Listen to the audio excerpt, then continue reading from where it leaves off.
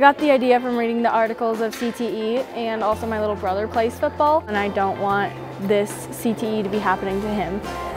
I built the helmet over the course of a week, and I just used protective foams and gels to conduct the interior of the helmet.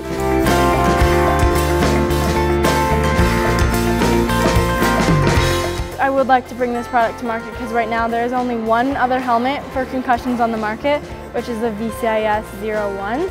So I would like to kind of go through the market with a different approach, with a different design than the VCIS, and hopefully make it work.